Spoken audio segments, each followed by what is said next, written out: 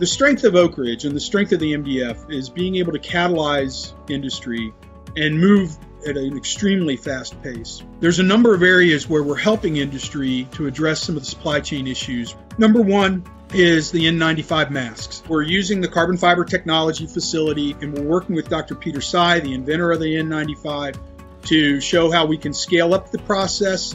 And then we're transitioning that technology to a number of industrial partners so they can scale up and manufacture the fabrics. We're developing new reusable N95 masks using the latest advancements in additive manufacturing to print the molds, and then giving those molds to industry to injection mold and go into mass production of these respirators. Same thing on ventilators, test kits, face shields. Everything we're doing is to get tooling into the hands of industry in hours and days rather than weeks and months. We'll use our neutron scattering techniques to look at the structures of the individual protein complexes and how they assemble to replicate the virus. Neutrons are an ideal tool for this type of research because they give us information that you can't get with other techniques. We will use the information that we get from neutron scattering to inform computational calculations that we will be able to carry out using Summit to get more in-depth information as we build up this knowledge of how all these proteins interact with each other and interact with RNA.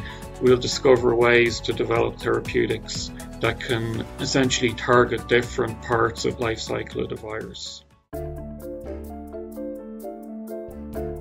ORNL is a founding member of the COVID-19 HPC consortium, offering up a set of computational resources, including expertise, to researchers that want to be able to attack the COVID pandemic problem as quickly as possible. Where Summit can really provide benefit is the pure computational power of each node on Summit enables you to do things like molecular dynamics simulation and docking simulations that you probably couldn't do on a regular laptop. Really, we want to be able to accelerate ways to attack the virus from either a vaccination or a treatment standpoint and try to winnow that down so that wet labs can take that data and actually use it.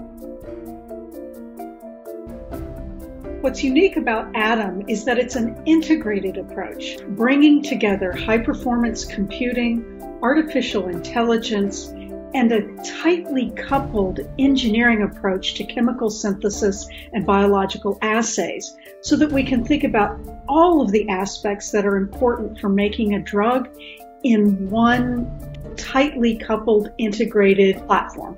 There is a team of representatives from 8 national labs working together to figure out what are the unique contributions that our collection of labs can make with all of these external partners to identify therapeutics that will make that difference for patients in the end. The main objective is to understand the trends and patterns of the disease transmission and the impact on local infrastructure, healthcare infrastructure and population, and also to understand the geographic variability so we can really provide some insights into how what we call the non-pharmaceutical interventions, which are minimizing travel, stay at home, closing schools, closing non-essential businesses. How do those measures make an impact in terms of reducing and controlling the number of infections that are going through the population? And how soon can we get a good grip on understanding what sort of measures should we take that will allow us to go back to life as we knew it? The team is used to working under extremely high pressure, solving problems real time, and this is our best moonshot. This is what we were made for. And it does need all of us from all of the different sectors and all of the different countries working together to tackle it with that sense of urgency. It has been like drinking from a fire hose.